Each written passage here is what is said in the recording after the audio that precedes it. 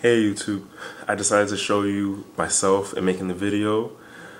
A lot of people are asking questions, and I'm gonna do a kind of like a question and answer session.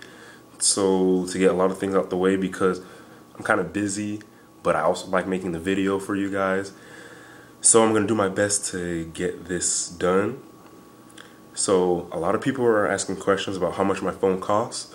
Now, I bought my phone in West Palm Beach. The sales tax there is 6% tax, but I don't live in West Palm Beach. I live elsewhere. So I was just there for Thanksgiving weekend when I just happened to pick it up.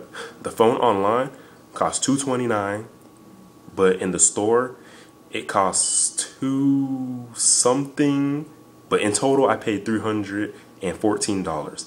They add a $10 upgrade charge if you have another phone already. So it's better if you get it online. So that answers that question.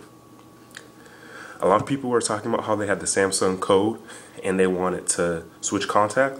The best way to do that is to, I don't know.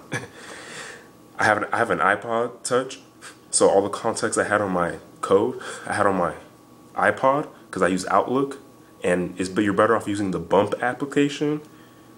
You can use the Bump application, and you can just bump your iPod and Android phone, sync all your contacts. That's how I did it. So if you don't have an iPod, you might have to put it in manually. If you have a Gmail account, put it in manually. Now, if you want to change the background, this is what you do to change the background. You just press and hold the screen, click on Wallpapers, click on this gallery, live papers and wallpapers. Gallery gives you the ones that come with the phone. Live wallpapers, they come with the phone, and wallpaper gallery is your wallpapers. So let me just do that real quick. Try to get it as close as possible so you guys can see. So I touch and hold here. Oops. Touch and hold. Touch and hold. Wallpapers. Gallery. And these are my pictures. Look, I can pinch to zoom. See? Can you see that, guys? Pinch to zoom.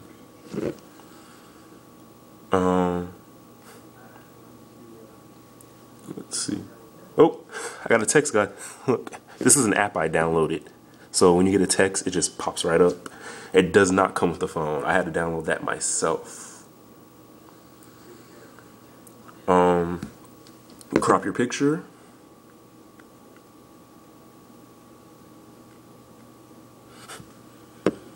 Crop the picture. And bam, there's your wallpaper.